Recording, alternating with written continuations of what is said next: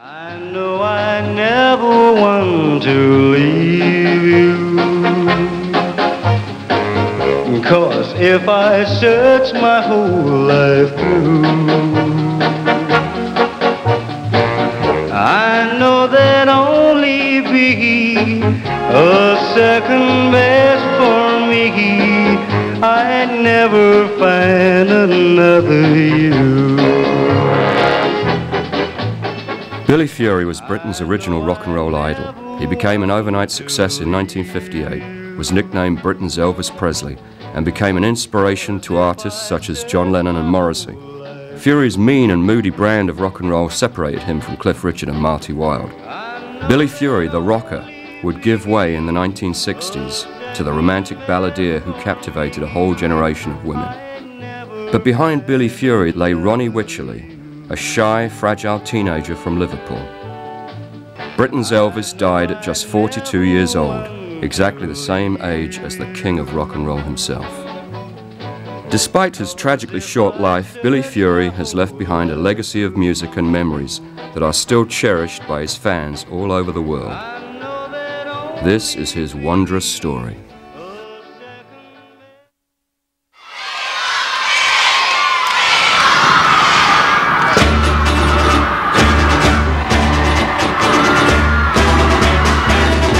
Billy just had something when he walked on stage.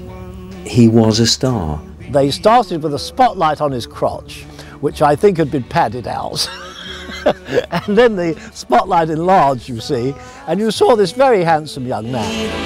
I'm only halfway to paradise. Billy could do the rock and roll and put himself about, or he could actually do romantic ballads, which of course drove all the ladies even wilder. 1,000 stars in the skies, like the stars in your eyes.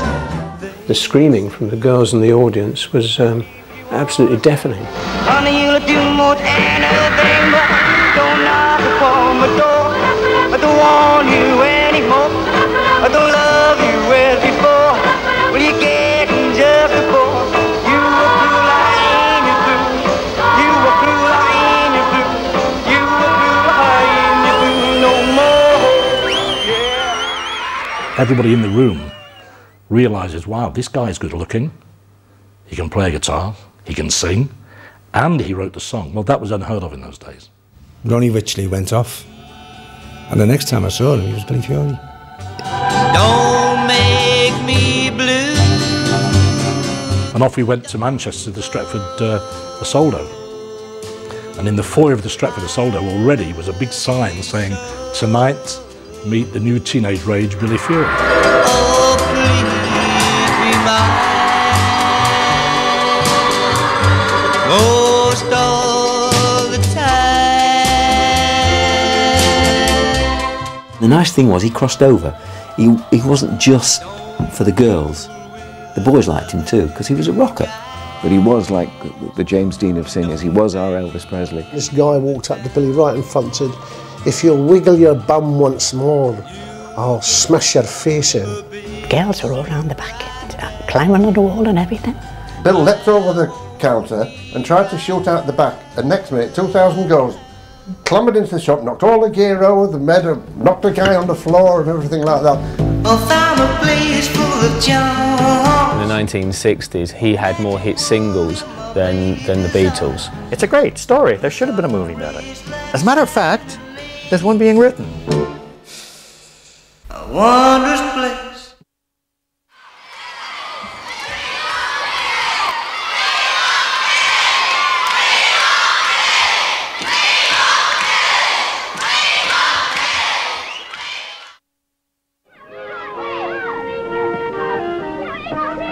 Billy Fury was born Ronald Wycherley on April the 17th, 1940 at Smithdown Road Hospital in Liverpool.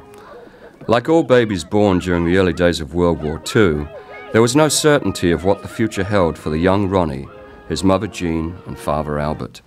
Ronnie's younger brother Albie was also a wartime baby, and the family were often caught up in the Luftwaffe's bombing raids during the war. These frequent evacuations to cold air raid shelters during the night would contribute to the health problems which Ronnie and Albie suffered in later life. Billy was 6.5 when his dad came out of the army. I had the two boys right through the war. When he was about 6, he developed the rheumatic fever, and of course he was in hospital for a long time. Oh, I just thought it was great. I've got this bedroom to myself. You know, because we used to have a double bed which we shared, you see. When I was 7, I got rheumatic fever, so I ended up in hospital. And it seemed to be, he'd be in, then he'd be out, and then I'd be in. So of course I had a couple of years of in and out of hospital, and he did. When he was 7.5, he had another occurrence. And then it seemed to put him back a little bit, you know, with schooling. I was always sick, I was always in hospital, and doctors, or I was lying in bed somewhere. And I missed a hell of a lot of my schooling. And every time I got back to school, I didn't know the kids. I was a kind of, always the stranger. He went to piano lessons, and he really enjoyed playing the piano, but then again, it wasn't the rock and roll what he wanted to do.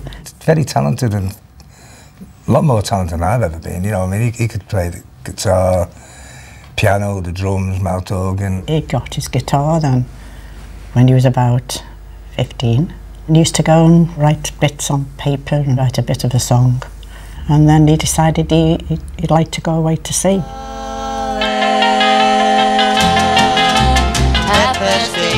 Don't be late, don't forget we have a date, Colette. How I love you, Colette. We got to see these pictures, and I think there was a girl in there named Colette or something like that. It was like a bit Frenchish type picture. What a naughty one, like. And I think that's where he got the idea for Colette. And the only thing he had to write on was a packet of Woodbines. He was writing ideas down for songs and practicing his signature. And he was calling himself Steen Wade.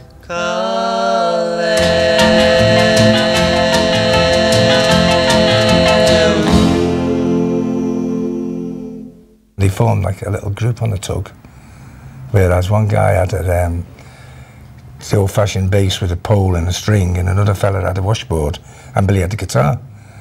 So they called themselves the Formby Sniffle Gloop. Skiffle was just about coming out. I learnt a few Lonnie Donegan numbers, and we used to play these on board the tug when we had nothing to do.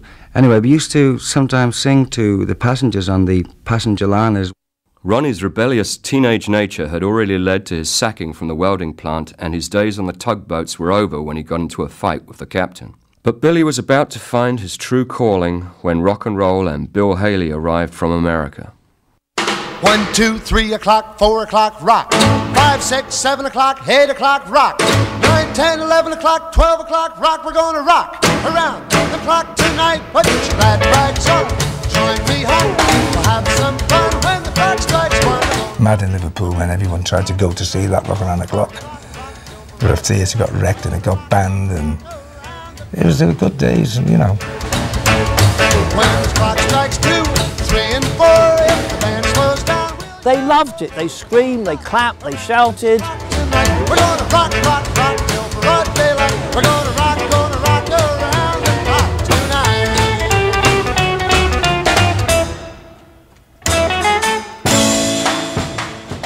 The hairstyle started to change. You know, when we were young, it was a Tony Curtis hairstyle, and people would go around with the Tony Curtis, and then you had the DA thing came out. These gangs started to form and fights and this, that and the other. The teddy boy era, people used to say, oh, your son's this and your son's sexy, and of course, being old-fashioned, you know, his dad, he'd say, you know, didn't approve of things like that. Your dad wouldn't let us dress with teddy boy tight trousers on and tight jeans on it. So they used to get hidden in the toilet, because the toilet used to be at the bottom of the yard. I'd say, okay, Dad, see you later on. I won't be too late. And go out in my flappy trousers, nip round the entry, that's what they were called, entries or jiggers, climb over the wall into the yard, and just change into my drainpipe trousers so I could go around in the style that everyone else was going around in. There's a place in Liverpool where when you buy a pair of jeans, if you wanted to get them taken in, it's like what they call drain pipes, it was 2 and 6. But if you wanted double seam so they didn't split, it was 5 bob, just 5 shillings. We went to see a film which had just come out. It was called The Girl Can't Help It, with Eddie Cochran. My coat's draped over a rail, but I can climb 1, 2, flight 3, flight 4, 5, 6, 7, flight 8, flight more. Up on the 12th, I'm ready to drag. Well, up the 15th floor, I'm starting to sag. Get to the top, I'm too tired to rock. And a few of the fellas said, wow, you really look like Eddie Cochran. So I was rather flattered, as I liked the kind of things that Eddie Cochran was doing. So off I went, started to grow sideboards, etc., and do my hair like Eddie Cochran.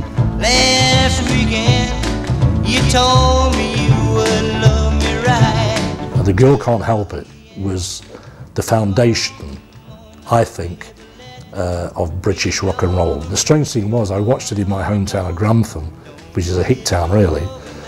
4 years later, Eddie Cochran and Gene Vincent were sleeping in my parents' house, a mile and a half from the theatre where I saw it. And who would have believed that? It certainly changed my life. I know I became Vince Eager because of Gene Vincent. And when you lived in the provinces, as he and I both did, you would listen to Radio Luxembourg at night, and you'd send for your free copy of the NME, and it was another world, it was magic. Billy said to me about this Carol Levis discovery, was doing something, you know, and I wrote to Carol Levis, and he went to Carol Levis. Thank you, and how do you do, ladies and gentlemen, how do you do? We're all set to bring you another quick-fire variety show for the stars of today and tomorrow. Funny enough, the Beatles were there at the same time. And of course, on the way home, he said at the station, a man put his hand on his shoulder and he said, well done, son.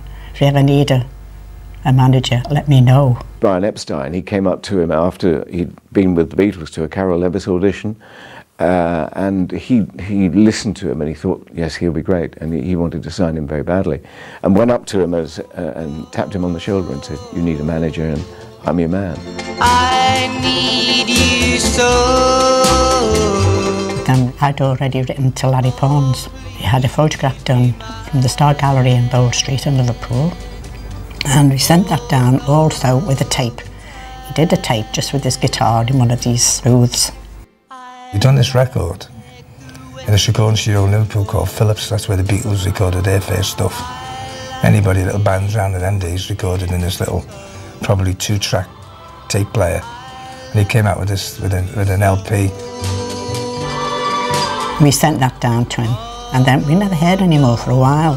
My mum took upon herself to get in touch with Larry Pawns and say, look, if you don't want to do anything, could we please have this tape back, or we may have somebody else that may be interested. So I don't think he ever did return the tape. He sent a letter saying, I'm at the Azaldo Theatre in Birkenhead, which is not too far from where we live. So if you'd like to come along there, I'll have a listen to him. I saw this young lad looking like a cross between James Dean and Elvis Presley, extremely good looking. And he came up to me and he said, excuse me, La, in a very broad Scouse accent, which I won't try to emulate. And he said, I sent some tapes to Mr. Palms and I haven't heard from him. The songs I wrote, I'd like to know if he liked them. Immediately, Larry saw Billy. You could see it was love at first sight, and rightfully so. I mean, he was just a very handsome guy. And Billy stands there in the middle of the room in front of Larry, Kenny, myself and Marty, and he starts to sing this song. And the dressing room was there with the old style theatre dressing rooms with a very small window at the top, and all of a sudden this screaming started as Ronnie, as he was to become Billy, started to sing. At the end of the song, we stand there pretty gobsmacked looking at each other, wow, start to applaud, but all the screaming had got like bigger and bigger outside the theatre as they heard him through this little window at the top. Larry Pawns said right away, well, what would you say if I told you to go on now? He said, I'll do it. So that's what happened. He went onto the stage, and apparently he tore the roof of wax. He just went down a storm. The girls went wild for him. I think he did one of his own songs, maybe an Elvis song or something like that. He did a couple of songs. Well, I'm telling you, baby, I want you. They don't go there, John. they're calling. Yeah, come on. They did about a 3-minute rehearsal on Maybe Tomorrow and a song called Just Because. I went out and spoke to the audience, made an announcement, said a young man from Liverpool has come to audition, and Marty Wilde and myself feel that he's really quite talented and would like to know your opinion. I was pushed through the curtains eventually by Larry Parnes and some stagehands, and suddenly I was in this great big light with the microphone standing in front of me. I was really, really, really nervous, and as I started to sing, I was so nervous that my knees were shaking, and everyone thought, wow, who's this guy with the shaking knees? And he came home to us and he said, I've got to go in the morning. I said, where? He said, I've got to meet Larry Parnes. I said, oh gosh, I said, you can't do that. He said, it's my chat, I'm going. So it was Albert that carried his case and saw him off there the next morning. He had his guitar. He didn't have a guitar case. So the only thing that was going was a pillow slip. Ronnie Wycherley went off, and the next time I saw him, he was Billy Fury. My heart is breaking for the way you left me. To have a talented kid just show up at the backstage door is one of those rare show business stories where it works for everybody. The fans tend to look at it from the point of view of the artist, and here is where he was discovered. But for the impresario, it's also a great moment because a gold mine is opened. That Billy Fury story is as great for Larry Parnes as it was for Billy Fury. To the end, come on. His discovery by Larry Parnes would launch the awestruck Ronnie Wycherley into a meteoric rise to stardom as Billy Fury. But the relationship was fundamentally flawed from the beginning. Parnes had discovered Tommy Steele in the Two Eyes Coffee Bar and then Marty Wilde. Like his protégés, Larry Parnes was also just starting out in the music business. He had given Tommy and Marty reasonable contracts, but by the time Billy Fury burst onto the scene, Parnes had decided that a weekly wage was better for the artist than a share of the income they generated. We went down to see Larry Parnes. We made this contract out, which was Dad and I to go down and sign. And then he said he was on a percentage. He'd be so much percentage. And I think when he came to all, I think he'd be on about £20, something like that a week. I get myself about between £10 and £20 a week, actually. Occasionally I go on a mad spending spree, and it makes up Pride, gentle, fury, eager. Why do you choose names like that? Well, this means something, you see. For example, with Fury, Billy is nice and friendly, and Fury is a little bit ferocious, so gives him the mean streak. He said, what do you think about having a stage name? I had one thought up, which was Steen Wade. Then he said, what about Billy Fury? So we tossed a coin on it, and I won the toss. And thought that, well, the next day there's going to be a picture of me in the Daily Mirror, and it's going to say Steen Wade. Next day there was a bang, bang, bang on my flat door, and I opened it. One of my friends was there with a copy of the Daily Mirror, and there he had Billy Fury. Don't you ever feel that you are being manipulated just like a puppet sometimes? As long as they do it right. No, I think it's up to you to go outside, and the performance you do, it's all your own, you know. All your own work, what you do on the stage. Parnes had no real interest in the music business. He would leave it in the 1970s for the theatre. But his role as a pop impresario gave him two advantages: lucrative earnings and access to young men who wanted to be pop stars. He thought I had a great talent and I was going to be a big star, and that he would make me into a big star. And I didn't realise at the time how he was trying to hit on me. Larry was basically out for two things: the body of his client and the money he could make out of them.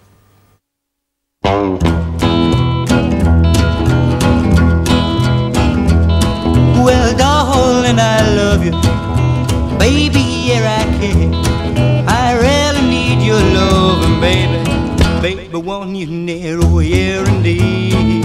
He did have the first English album, which was completely written by him, which is now a classic, The Sound of Fury. I want you close to me. I want to feel your heartbeat, baby. baby, don't you see, oh yeah, indeed. Such good songs and everything, which he wrote with 10 tracks on that, which for the time was unbelievable. The Sound of Fury is the best British rock and roll album and one of the best ever. Of course, there are a few Americans who have this claim made, no British people. Well, I give you my advice, but you don't care. I told you not to fool around with me. I would prefer the Elvis Presley Sun Sessions, but they weren't made as an album. They were a retrospective album put together from the singles. The Sound of Fury as an album was raw. It was before everyone got too conscious of trying to be clever about what they were putting on the album. They just got a bunch of songs together and put them down. I'll try to love you all I can. Love you all I can. The Sound of Fury album was completed in less than a day. 10 tracks in less than a day. Some of them are probably one take. He goes from country to rock via rockabilly. Makes complete sense. And that's why the album worked. It wasn't contrived. It was from his heart. You're on the honky-tonk places on the side of town. All you wanna do is knock a man's heart down. And I thought you was my baby, and then I took it to love him true. But then Joe Brown mentions it in his act because I think Joe got paid the princely sum of about £2.50 for the old days session. He's still got the receipt for it, as Joe, for that. It was a classic album, and it was down to Jack Good, of course, and Joe, who are icons of our time. If Billy had done nothing other than that classic 10-inch album, he would be revered today. Decca's also very proud to actually have in its catalogue what is rated by many people as the greatest rock and roll album ever in The Sound of Fury.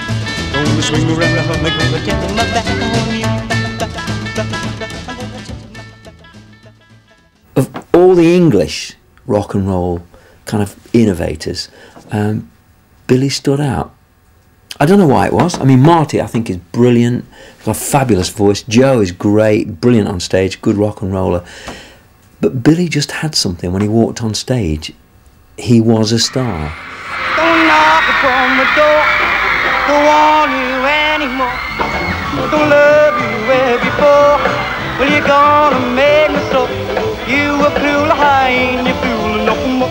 When Billy and Jess did concerts, they didn't put Jess Conrad, nor did they put Billy Fury. They just put Billy in big letters.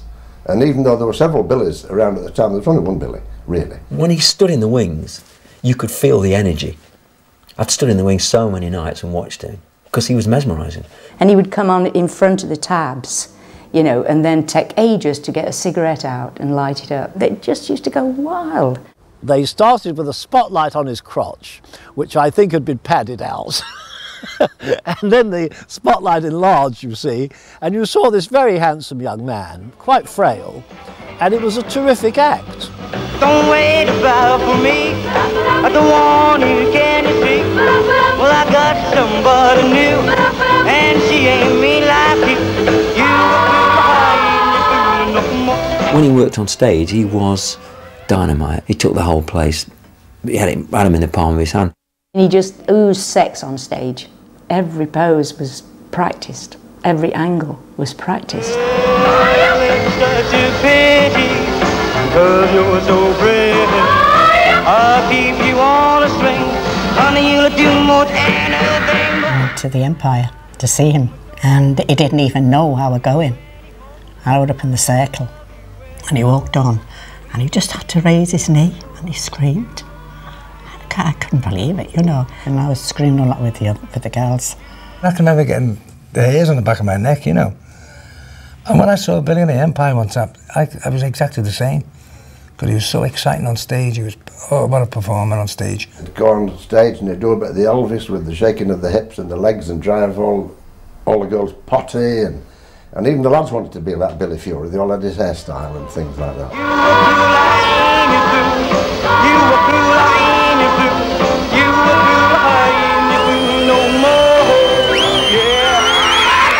We did a tour of Ireland with them. They said to him, if you wiggle your hips once more, we'll pull the curtain down. This was at the Theatre Royal in Dublin. And so Billy did his usual thing, and down came the curtain. and we were thrown out of Ireland. During my days at the NME in the early 60s, Billy was again and again voted the best live act. And he was fantastic to watch on stage. With the concert, when you with Billy, if he was starting to carry on and gyrate, you couldn't hear yourself think. And then when he started to sing for real, for a romance, you could hear a pin drop. It was a peculiar windscreen wiper of an effect. Once upon a dream, I met her long ago, but somehow I can't forget her. I met her once upon a dream. We built a castle where we planned to live together. Precious moments in the land of never. I met her once upon a dream.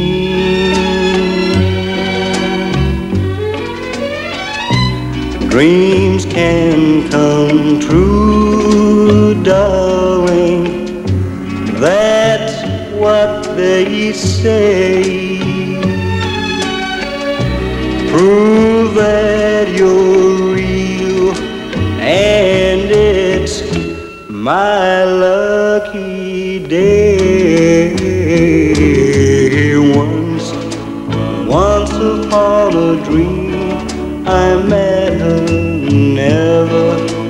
Never thought we'd be together forever, riding on our dream. I met her once upon a dream.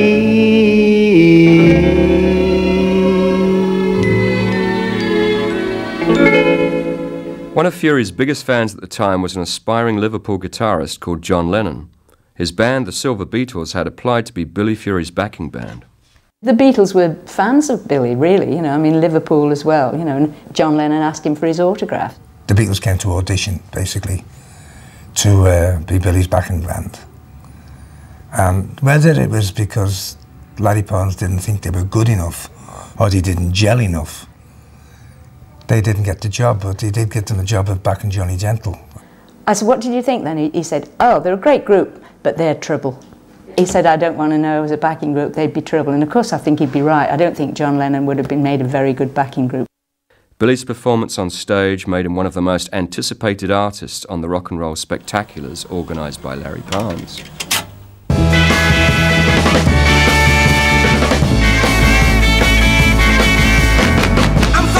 What love is all about, and every day at 3 when school is out, I see my baby, I get weak in the knees. There's nothing shaking but the leaves on the trees. My daddy told me live in times like these. There's nothing shaking but the leaves on the trees. I'll meet the gang and go to Rockin' Joe's. The cats are stomping on the heels and toes. I find my baby inside, I give her a squeeze. There's nothing shaking but the leaves on the trees. Why must she be such a doggone tease? There's nothing shaking but the leaves on the trees. There's nothing shaking but the leaves on the trees. There's nothing shaking but the leaves on the trees. The shows themselves were hard work, 90 days of grueling touring, which generated income for Larry Parnes and more health problems for Billy Fury. We said to Larry one time, we said, don't work him too hard, because it could be down in, London one night, and in Scotland another night. And then back again, down to London, and then back up again to Scotland, which was, and of course, them days, they carried all the equipment and the travelling all squashed into one van. We travelled in a coach, which we used to call the vomit box, obviously, for obvious reasons. I mean, we did stupid things like travelling from Edinburgh to the Isle of Wight. Edinburgh one night, the next night we're on stage in the Isle of Wight. I remember the trip particularly. I mean, I was actually on stage while we were working with Billy, and I was actually eating sausage and chips out of a bag on the side of the drums, you know, because we didn't have time to eat. In those days, getting round the country was certainly more difficult because there weren't the motorways that we have now. All you ever see is the inside of a coach, on stage, a dressing room, and then if you're lucky, a hotel room. If not, like, you know, unfortunately the band would sleep in the coach. Larry Parnes' acts worked 7 days a week, morning, noon and night. I mean, if they weren't in the recording studio or doing press interviews or something, they were doing concerts that night. They worked extremely hard. It was like a production line, you know.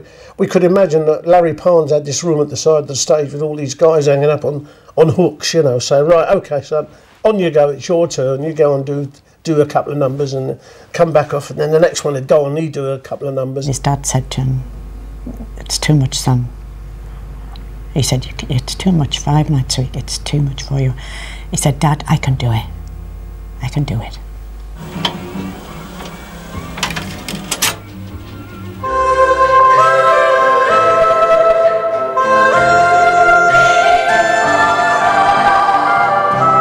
Rise in the morning, you're not around, searching all over, you can be found. A Ted Willis play, it was called Strictly for the Sparrows. The theme tune was Maybe Tomorrow, which Billy had wrote himself. And that was the theme of the play right the way through. This is where Larry was smart. I was given a list of record shops and I was given money, and I had to go to each of these shops and buy the record of Billy's Maybe Tomorrow, 3 from each shop. And they were shops that the Chart used to do their compilation for the biggest selling records. Tomorrow, maybe tomorrow. Billy, I'm not saying he was effeminate, but he was pretty. He was like a Leonardo DiCaprio in a way. He was very pretty. So it doesn't surprise me that women were attracted to him. The boyfriends of the fans used to get very violent towards him because they were jealous of it. We were on stage and this guy walked up to Billy right in front and said, if you'll wiggle your bum once more, I'll smash your face in. Wherever Fury went, the fans would follow him. Before Beatlemania was even born, Britain was in the grip of Billy Mania. When he worked with Bill, he had a problem. The problem was getting out of the theatre afterwards, because there were 4,867,000 girls, all determined to have a piece of you.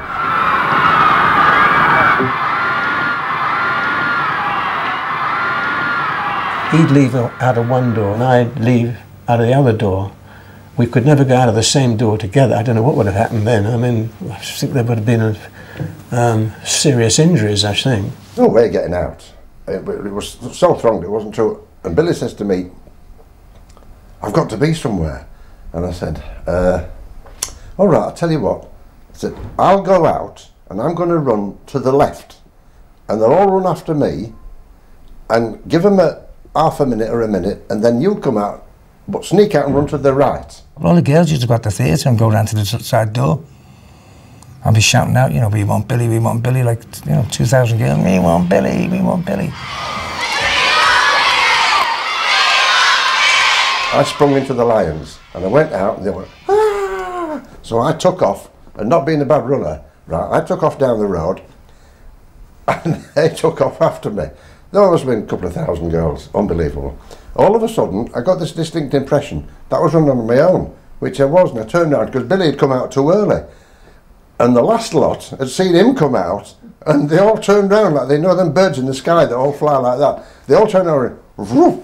Some of them came at me with scissors, and you think, you know, what are you doing? And all they wanted was a button or a piece of hair. Now immediately opposite this theatre was a corner shop.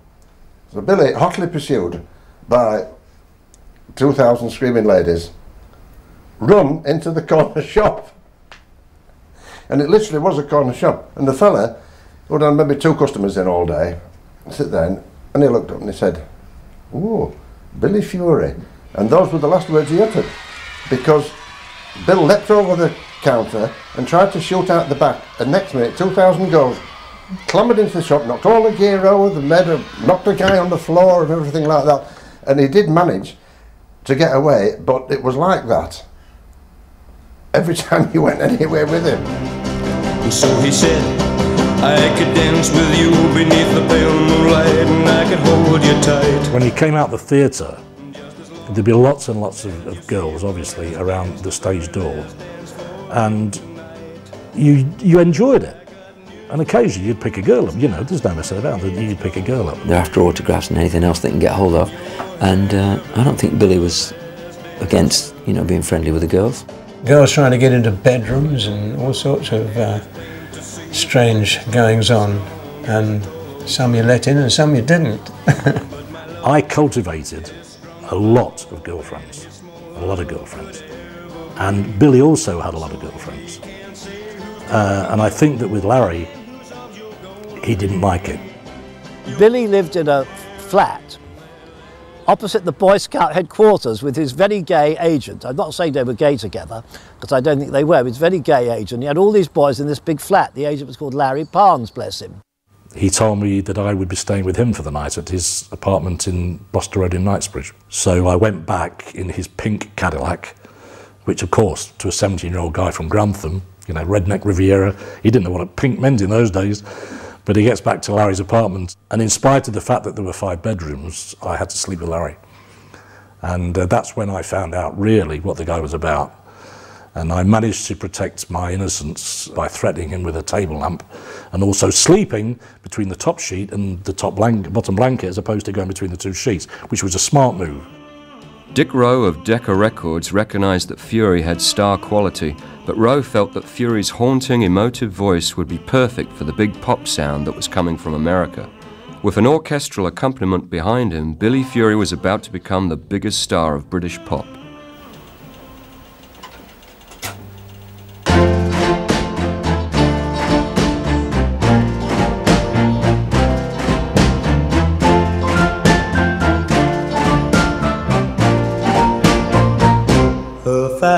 Stars in the skies, like the stars in your eyes.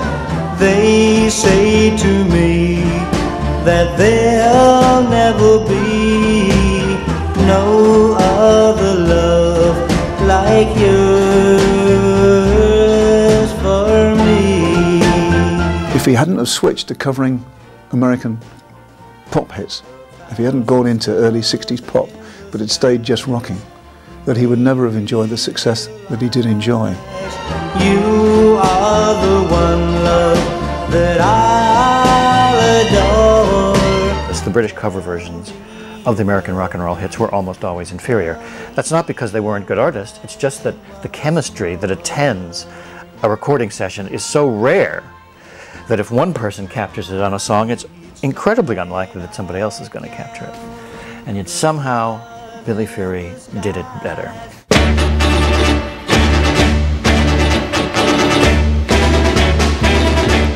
This is Billy Fury, and here's my most successful record, which spent 6 months in the charts, Halfway to Paradise. I defy anyone not to have the hairs go up on the back of their neck at that intro. Oh my gosh, this is better than Tony Orlando's version. Paradise was the one that took off, made him really massive. I want to be your lover, but your friend is all I stay. I'm only halfway to paradise, so near yet so far away. I long for your lips to kiss my lips, but just when I think they may, you leave me halfway to paradise, so near yet so far away.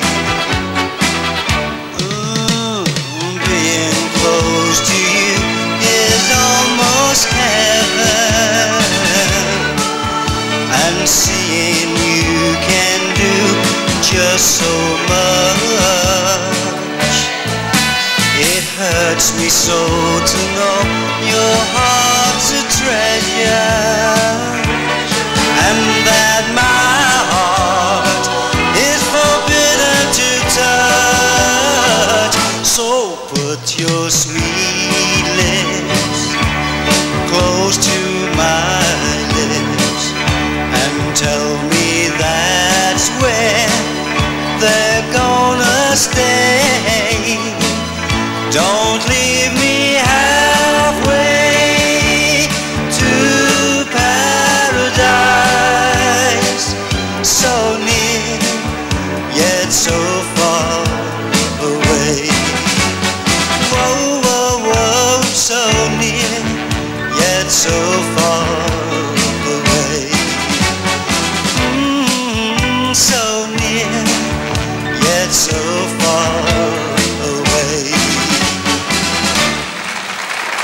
When you're known as Billy was then, you know, and every time you get a girl on your arm, people are photographing you and talking to you and all that business. Do you remember that picture, Alfred Hitchcock's The Birds, and all the birds are sitting on the walls and the fences all around the house, and when you get up in the morning it was just like that. You'd open the window, there'd be all these girls sitting along the wall, you know. It was good. He came home after he did the Empire, and we couldn't get in the house. The road was just absolutely packed, both sides. It was just, you couldn't get through. So you had to open a window and sing a song to all the friends out there, to all the girls. I found a place full of charms, a magic world in my baby's arms, a soft embrace like satin and lace,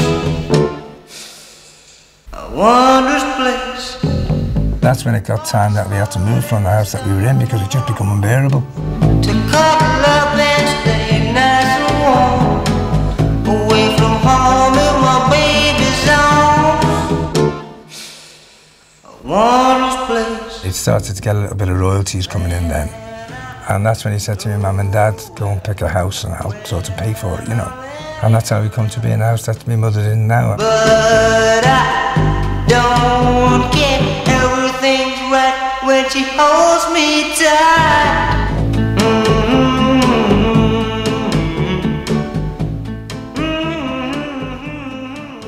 I was in quite a powerful relationship with Duffy Power, and I think I'd been with him about over a year at that time. And Billy decided he thought I was for him, so he manoeuvred himself into the right position. And we were together for 8 years after that. I want your lips caressing a fingertips. That's love. That's love. Baby, my crazy love. We were always together. In fact, his backing group, the Tornadoes, called us Bill and Co, because we were always somewhere together. That's love, my love, so true. He said, I've got to tell you something before we get engaged. He was very serious. He said, I've got heart trouble, you know, and I don't think you'll have me for long. And of course I did become engaged to him. Baby, I know that's love. That's love, fellas. In those days, the girls used to find out where Billy lived, and they would go to his house, and they would do graffiti on the door, and they would scream and faint, and ambulances would be called. The fans in those days were so horrendous, really. You know, there was no privacy, we couldn't go anywhere. So in actual fact, we used to be abroad a hell of a lot. So we'd go to Jamaica, we'd go to Miami. We went anywhere where the English fans weren't.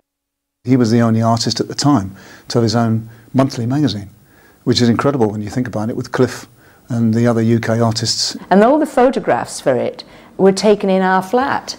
So I'm sitting watching TV one night, and suddenly I hear this hysterical screeching at the door through the letterbox saying, "It's his wallpaper!" You know, and I went out to find these two girls had passed out at my door, but because all the photographs for the Fury Monthly were taken in the flat, so every backing was, you could see through our letterbox. You'd look out the window and you'd see them scraping bits of paint off his car into an envelope of Billy Fury's paint. you know, to take away. I mean, they'd take anything. It was just scary. Billy found that hard to deal with. He wanted to see these girls in a theatre when he was working, but not at his front door. And that's what forced him out to live in the country. We moved right the way out to Sussex, and they still found us. I went out to put something in the bin one day and a girl jumped out. You know, it was as bad as that. You know, I mean, it was really, seriously frightening. The fans were frightening. Now, just because you think you're so pretty, and just because your mama thinks you're so hot to stay in town, just because you think you got something that nobody else has got, you caused me to lose all my money, honey. You left and called me old Santa Claus. Well, I'm telling you, baby, I was through with you, because, well, just because. I'm telling you, baby, I was, you know I'm through with you, because I said, well, baby, you know it's just because. The stress of being a pop star, idolised by millions, didn't sit easy with Fury's private and shy nature. He was Ronnie Wycherley off stage and Billy Fury on stage for a few hours a day. He came to Liverpool once and we went out for a drink and he said, everyone's looking at me. And I said, well, they're going to look at you, aren't you, because you're Billy Fury, aren't you, you know? When I do go on stage, it is an act. I'm pushing another part of my personality forward, a part which is mainly hidden for most of the time. The people who know me, I think they just sit there and say, well, this is just an act. I remember I spent a week with him in Great Yarmouth once when he was doing a summer season in the early 60s and got to know him quite well during that week. He was an unbelievably insecure person. I mean, we all know he was shy, and that stage stance that he adopted, that James Dean look that he had with the hunched shoulders and the hair swept back, people thought he was copying Presley, but he wasn't copying Presley. That was his way of closing in on himself. Once he became Billy Fury, he acted it out. He would have made a good actor, because that was all an act, because he didn't even resemble Billy Fury. He used to say to me, I'm supposed to be wild, you know. I said, you are indeed. I said, keep it going. He said, why? I said, because it's the wages. If you was a pussycat, they won't like you. So the wild is the wages. Ooh, all right. So he'd go on stage and be going, and we'd be going mental, right? And he'd come off, and it was like he waved him on. Different guy. Hello, any fish and chips around here tonight? What's happening there? He came across as being so shy, and I think Larry Parnes deliberately cut down his number of press interviews, and particularly radio and television, because Billy wasn't comfortable, and it came across. And the girls wanted to see the same excitement in an interview that they saw when he was on stage. Billy couldn't do that. What about the latest disc, Billy? What's your latest disc? Well, I don't know what it is, what it's going to be, although I've got a few to do before Christmas. And the record company will probably choose one of those. Well, I've had a little prior information that your latest disc is going to be heard by Westford viewers in their spin-along program on January the 21st, and I'm sure they're all looking forward to that very much indeed. We'd done a show up in Birmingham, and I'd come down in the car with him and Larry, and they dropped me off in London, and it'd been a pleasant ride, had a pleasant time, etc. And then Billy realised he was supposed to be wild. So as I'm walking away from the car, he winds the window down, and he goes, for no reason. And I went, well done, Bill. And he wound the window back up again. And that was his contribution to being wild. When you consider the type of show he did, where he got banned in Dublin for his sensuality, you know, he was, as the song says, he was devil or angel. Lee had something very sensual about him. And men liked Billy as well as women. He had this little boy lost charm where older people wanted to mother him. Everybody fell in love with him, you know. Billy and Elvis had the same characteristic in that they were both incredibly good looking and shy, and that is a devastating double act for girls. You get somebody that look like Billy or Elvis, and they drop their heads and talk a bit like, ah! The girls they want to eat them. You know, they want to barbecue them there and then. Obviously, he probably did have a bit of a laugh now and again and things like that, you know. It could be a bit of a bugger for the women, though.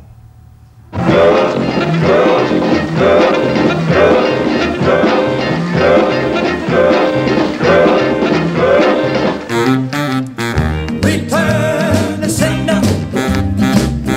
Return the sender.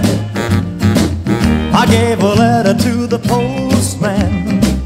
He put it in his sack. Larry Parnes very cleverly got Colonel Tom Parker to agree that Billy should go to America and present him with a gold disc. Elvis was making a film called Girls, Girls, Girls. Parker was keen to get some of the songs that Billy had written together because Elvis had heard some of his music and realised it was the kind of music that he made. He'd been introduced as England's Elvis to Elvis, and he'd gone over there with Jimmy Savile, and probably Larry Parnes as well. I said to him, what's it like meeting Elvis Presley? He said, he's not half tall. They shook hands, they gave each other discs, because Elvis had a silver one to present to Billy as well. And Elvis told me later, I had this from the very man's lips, that he just stayed on the set all day and never said a word, never spoke to him. And Elvis was very confused about that. Why did this kid come all this way to meet me? And he didn't say anything. After Billy returned from meeting Elvis on the set of Girls, Girls, Girls, Elvis had a #1 with Return to Sender, but Billy's recording manager, Dick Rowe, thought another song from the film, Because of Love, would make an excellent single for Billy Fury. Because of love, I'm 100 feet tall. Although Parnes was a shrewd businessman and the Simon Cowell of his day, he was also a sexual predator. You'd come in at midnight and it would be officers' or sailors' coats hanging up with their hats on the top. And you knew he'd got 2, 3, 4 guys back. And that was very hard to come to terms with because people are obviously in the business going to associate you with his lifestyle because you're living with him. And I know that Billy suffered badly with it, with getting to terms with it, as I did. I really couldn't handle it. Jealousy. Billy was screwed up by Larry Parnes, jumping on him every 5 minutes in the early days.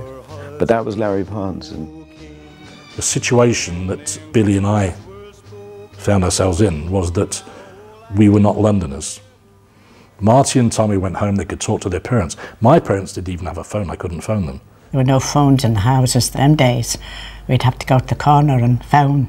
When I rang, you'd say, I'm fine, Mum, I'm fine, you know, but you could never really get down to know what was happening. We all know what we're doing.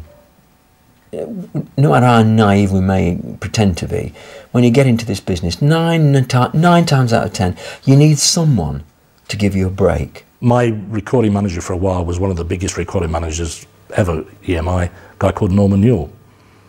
And Larry just told me straight one day, either you go to bed with Norman Newell or you'll never have a hit. And I said, okay, pal, there you go. I didn't say it with confidence as that because we were only, what, 19 or 20, but I sort of said, no, I'm not doing that. And I couldn't, you know, I couldn't do it.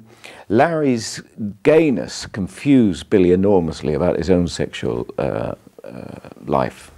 And that led in later years to enormous problems for Billy Fury. Fury's relationship with Parnes was complex. Whilst Fury found it hard to deal with Larry's lifestyle, he was a regular guest on the holidays that Billy and Lee took. When your pretty eyes are filled with tears and the sounds of this cruel world are ringing in your ears. In the early days, in the 60s, the only people that took drugs were jazz musicians. They used to smoke reefers, I mean, and occasionally they'd have a Purple Heart, you know, so. And as musicians, we just thought that's why they played so well. The only times that I've ever known Billy to smoke was before he went on stage. To probably, you know, whatever, either calm himself down or give himself a lift. We'd get a Purple Heart for a shilling, I think it was, and you'd break it in half and then break that in half again because you couldn't afford them anymore. You'd have a quarter of one because you had to do 3 one-hour sets. One of the first things he did in the morning was roll a joint, and he never looked any different. He was never out of it. It gave him some feeling of peace. He smoked marijuana, which wasn't the thing in those days. I mean, this was the Beatle era when everybody was popping pills and speed. Billy went the other way. It helped him cope. It helped ease the strain on his heart. Every club you went into through in the 60s, they were smoking and taking this and taking that and dropping this and dropping that, and it became, and I think Bill got into all that like everyone else did. We all tried it. Anyone who was around at that time who said they didn't, they're either lying or they were very, very lucky. Very lucky. Play it cool, baby. Play it cool. Don't forget that golden rule. Now we're flying high. In the very early 60s, something very strange happened in England. Young people suddenly had money. They had buying power. And they changed the entire pattern of British cinema. Let's paint the town, come on, have some fun. Have a good time, everyone. The night is out, we're gonna paint the town. When the bands played the cinema, say on a Wednesday, the takings were enormous, and when the films played it on the rest of the week, the takings were rather small. So the people in the movie business said, we're going to make a movie with Billy Fury, which delighted me. I hadn't made a feature film before. It was my first feature film. Colonel Tom Parker had put Elvis into the movies. Larry thought that it'd be a good idea to put his artist in the movies. We just got a phone call one day and said, we'd like you to do a film with Billy Fury. Well, it was fantastic for me. I mean, he was one of my idols, and so to be doing a film with him was brilliant. Let me serve you with a mighty good dose of love potion number 9. Cause it's gonna take magic of every kind. It's gonna take. I didn't want to make it at Pinewood Studios, but in those days they believed, or the old brigade believed, you made films in studios and you put up fairly shoddy replicas of places you could have gone to in London that were sitting there.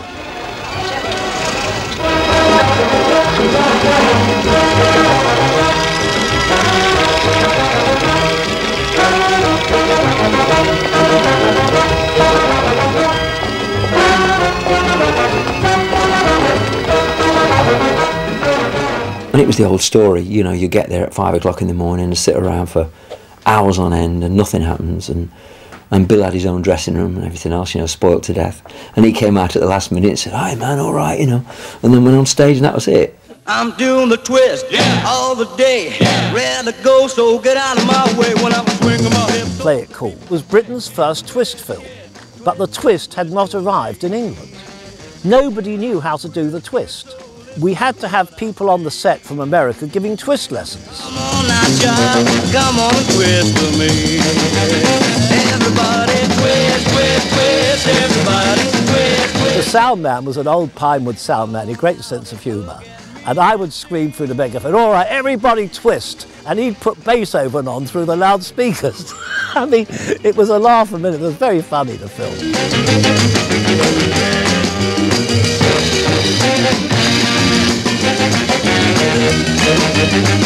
I know that Billy was frightened of Michael Winner when he was making him Play It Cool, because he didn't see himself as an actor. Winner terrified him.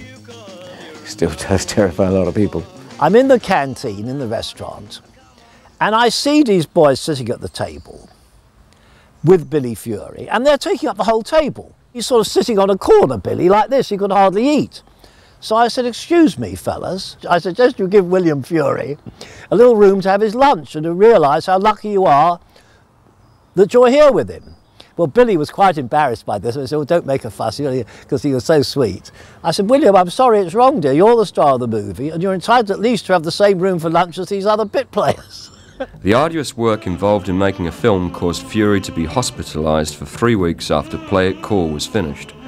When he was discharged, Parnes took him on a trip to America with a view to breaking Fury in the States. He performed on Jack Good's US TV show Shindig, but Parnes was lukewarm about Billy's opportunities in the States. The British invasion of America would have to wait for the next sound from Liverpool, the Beatles. It's ironic, actually, that Billy was close to the Beatles, because when they really happened in 1963, that was more or less the end for solo singers. A lot of the the bubblegum pop artists that were around, single singers, were just pushed to one side. Larry stopped putting the shows on, which I think because the audiences dropped. I think it was just trends changed completely. Have you any plans for any more films? The same kind of thing, a musical. I hope with a bit more story this time, and a bit more time to spend on it. And I think it's going to be Technicolor. Got a horse. I've got a horse. He had an affair with Amanda Barry on the second movie he did. The one, and all our animals, those were all our animals in that. The horse was ours. Then it can't be far. So there he was having an affair with the leading lady, and all my dogs were witnessing it. Not very nice.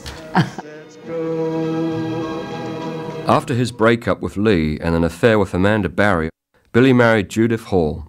It was a short and unhappy marriage, and Fury frequently returned to stay with Lee and her new husband, Kenny Everett. He came round and tried to make up.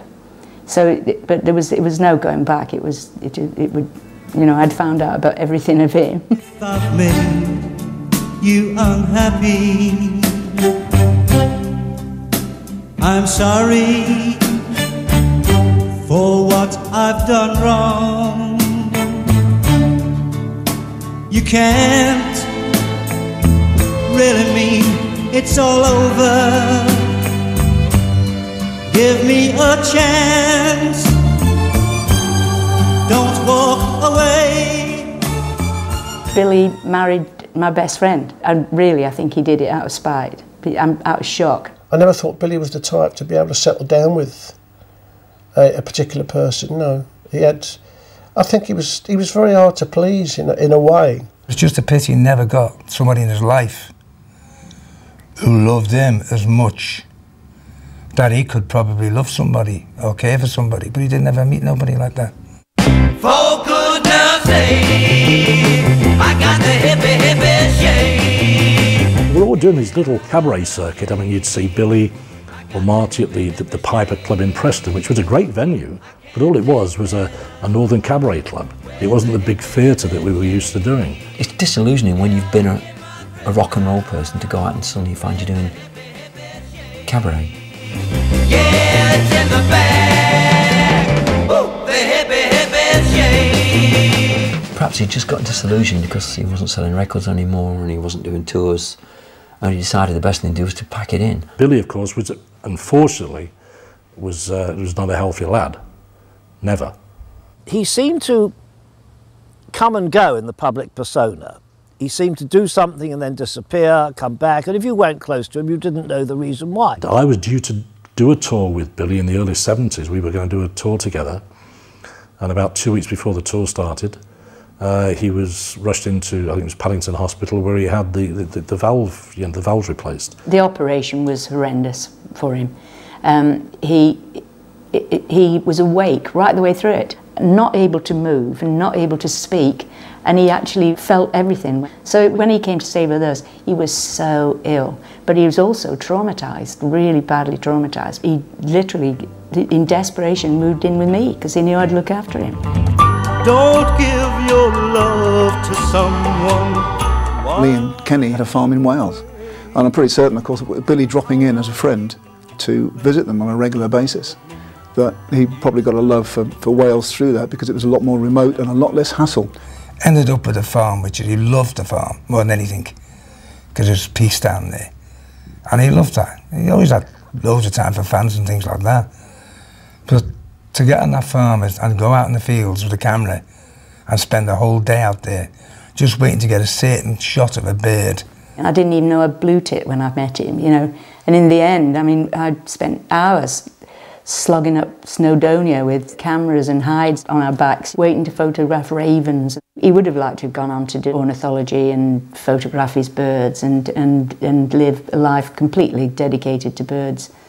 But it was the birds of the other kind, really, that paid his wage.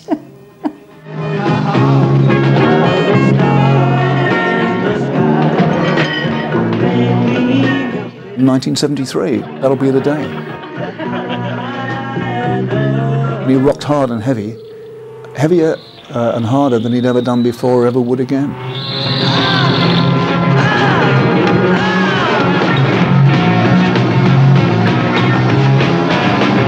In 1978, Billy Fury was made bankrupt following a bill for unpaid taxes from the Inland Revenue. The unpaid taxes dated back to 1962 and amounted to £16,780. Fury was advised to become bankrupt and was forced to sign over his royalties and publishing income. I don't think he realised how much trouble he was really in with the tax people. He'd gone through the trauma of going bankrupt, which I don't think he should have done. Badly advised again. When you go bankrupt for £16,000, it's, what is it, the price of a car? I think it's ridiculous, but there you go.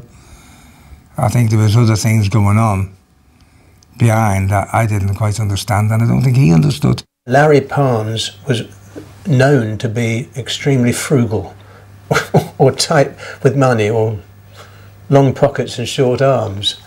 The people he managed, or his stable that he put out on shows, he was very tight with how much he paid them. I was on, what, £20 a week? Pay your own expenses. You know, I know it was the 50s, which sounds a lot of money, but when you know, the hotels were still sort of £2-3 quid a night, and you're doing 7 nights a week, that's £21, you know, so you're lucky if you've got enough to eat on. Peter Jane and Joe Walkers, half of them went down with malnutrition, you know, because they couldn't afford to eat. The rock and roll tours that Larry Parnes was organising with Robert Stigwood highlighted how Parnes was shortchanging Fury. Whilst Fury, an established star, was only being paid £50 a week by Parnes, Stigwood was paying £1,000 per week to the newcomer, John Layton.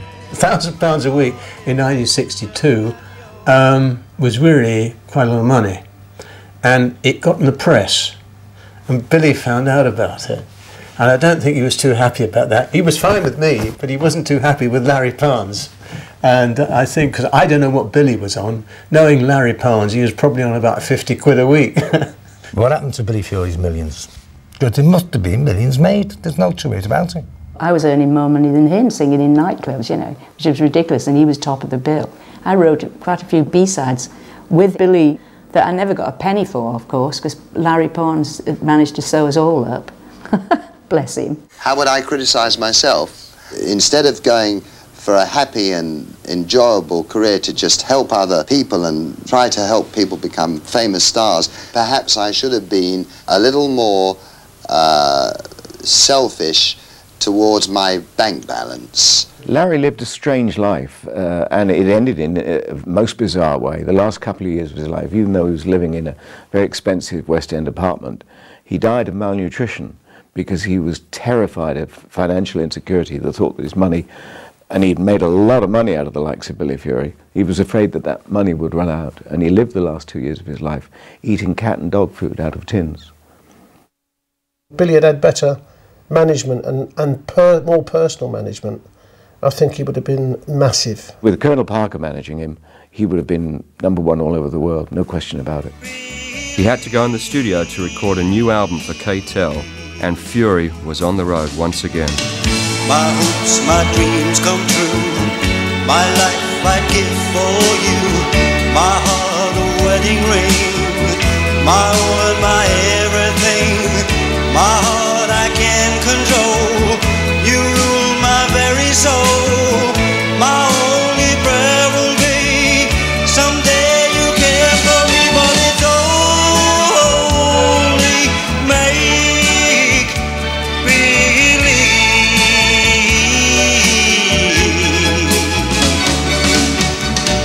My one and only prayer is that someday you care. My hopes and my dreams come true. My one and only you. No one will ever know how much I love you so. My hopes, my plans and my schemes. You are my every dream, but it's only me. But it's only me. But it's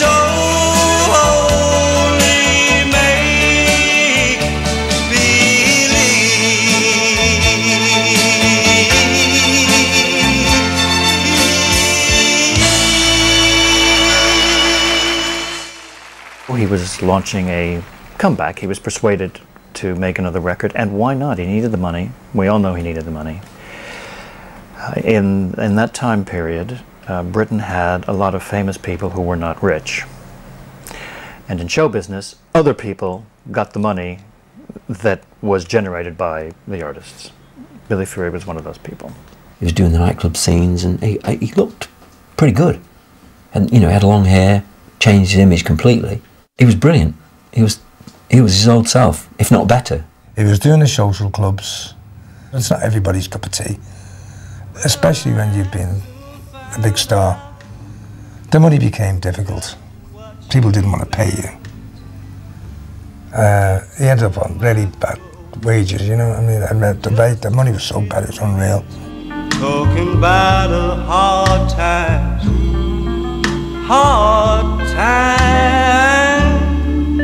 yeah. Who knows better than I? He was doing that, and then of course he was ill again. And he'd had an operation in 1972. He'd had another one in 76. He became very, very slim. At one time I thought he looked like he'd just come out of a concentration camp, actually. I had done Marty Wilde's This Is Your Life, and I think everybody there, to a man, was distraught when they saw Billy walk in. He was skeletal. Billy Fury's appearance on Marty Wilde's This Is Your Life show was a shock to all his friends and fans. Fury was a shadow of the great rock and roll performer. He looked ill, tired, and he was painfully thin. The heart illness that had dogged Fury all his life was now taking its final toll. Devil or angel, dear, whichever you are, I love you, I want you, I love you. You look like an angel, your smile is so divine, but you keep me guessing, will you ever be mine? Devil or angel, please say that you'll be mine. Love me or leave me, I'll go out of my mind. Devil or angel, dear, whichever you are, I love you, I love you, I love you. I used to think, why are you so thin? And I maybe it was, he just didn't eat. Maybe he did have anorexia or something like that. I don't really know. Everybody had heard he was poorly, but they had no idea as to what extent. And that was the last time I saw Billy, sadly. They needed to do the open heart surgery again. And he rang me up and he said, Lee, I would not go through that again. I'd rather die, so I won't have the operation. Through the last part of his life, Lisa Rosen became Billy Fury's partner. They lived on his farm in Wales, where Billy found peace with nature.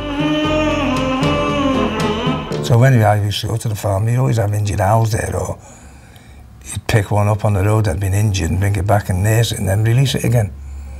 Because he became very... I think he loved animals more than people.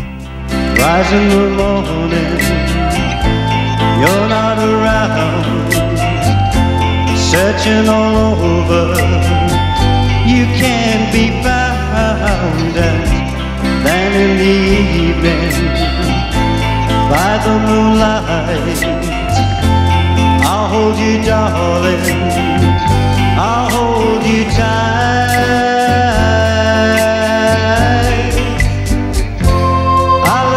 Baby, I really care. I need your loving, so hear my prayer.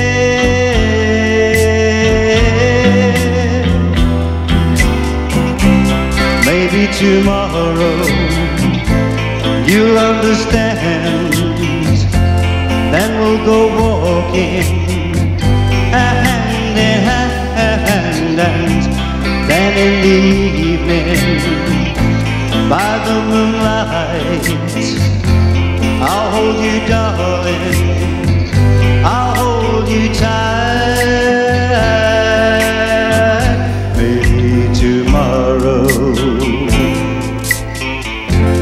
there'll be no sorrow.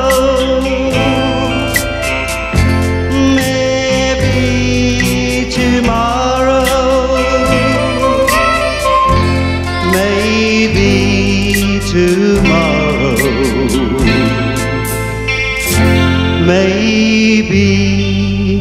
tomorrow.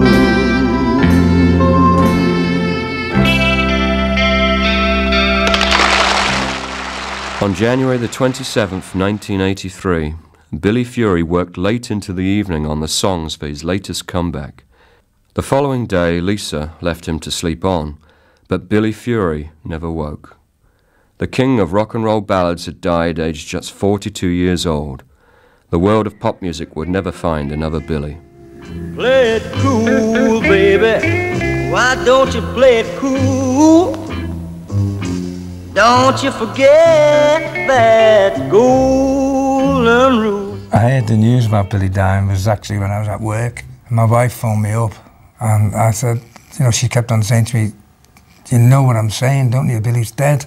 I said, no, can't be. I rang Lisa to find that, yes, he had died in the night, you know. So, and then everybody piled round to my flat to we had a wake. Ev came around, Elton came around, everybody came around, you know. We just all had a wake for Billy. When he went, there was nobody to fill his place. He was there, he was the man, and when he left us, there was no more man left. Such a bad time, you know, I mean, it's one of those things that takes a lot to sink in. I blame people around him for him dying so young, to be truthful. He was pushed a lot, I think. I think he pushed him a lot, too much. If people hadn't been so interested in just grabbing money, he'd have lasted a lot longer, a lot more longer, and give us a lot more music and a lot more memories, you know.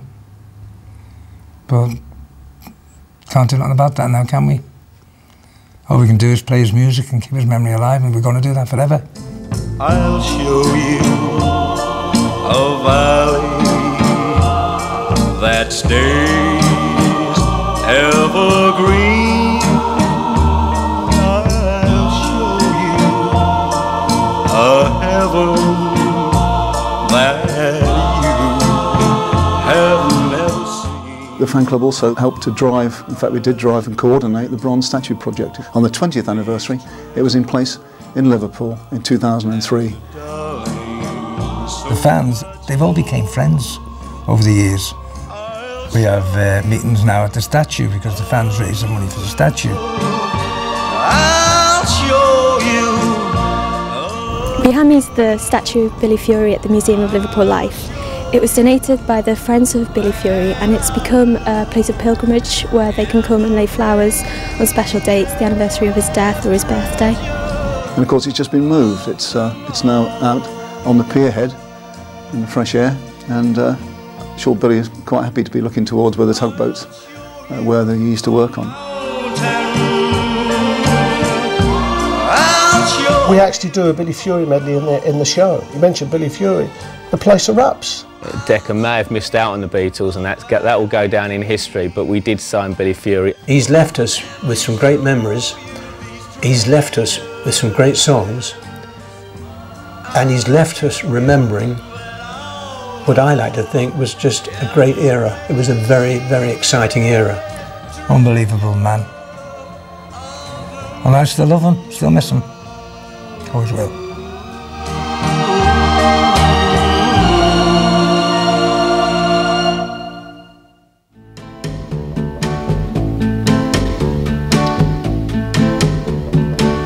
I found a place full of charms, a magic world in my baby's arms, her soft embrace like satin and lace, a wondrous place, wildest spot in the storm, to cuddle up and stay nice and warm, away from home in my baby's arms. Wondrous place, man, I know when I'm anywhere else, but I don't care. Everything's right when she holds me tight.